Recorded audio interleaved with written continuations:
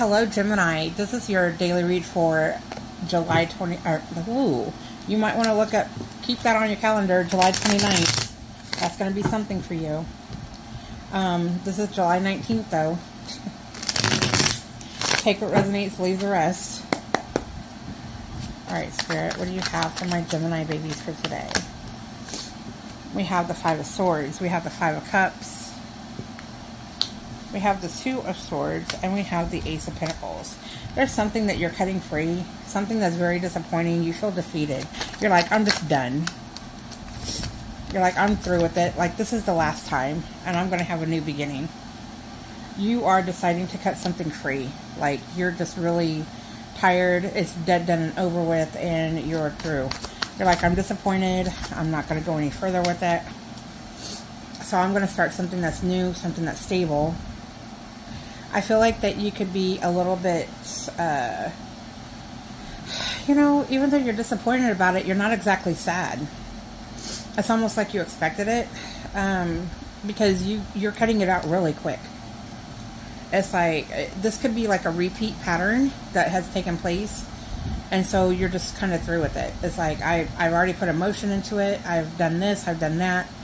You do feel like somebody's not showing up for you. You probably feel like you've shown up for them.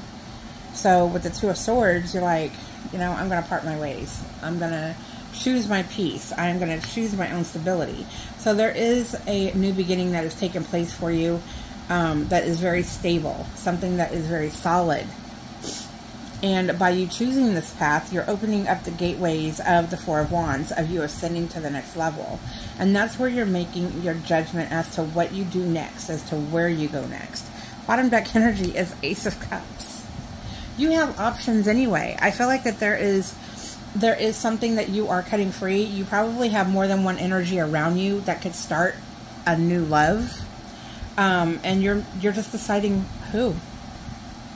You're like, which one am I going to go for?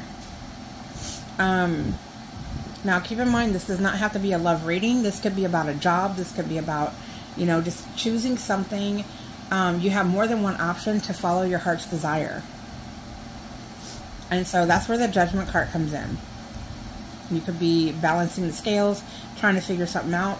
Some of you could be in a legal matter. You don't have to be, but it's going to go in your favor. And man, are you going to love it.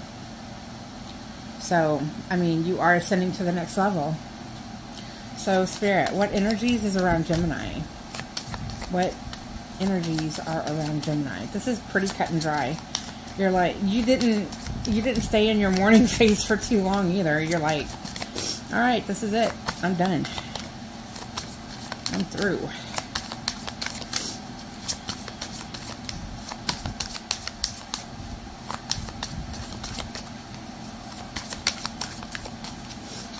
We have Taurus, Libra, Leo, Virgo. Bottom deck energy is fire, which could be Sagittarius, Aries, or Leo. Leo came out. So that's what I have for you today, Gemini. I'm sending you all kinds of love, light, healing, and protection. Have a great day, and I will talk to you soon.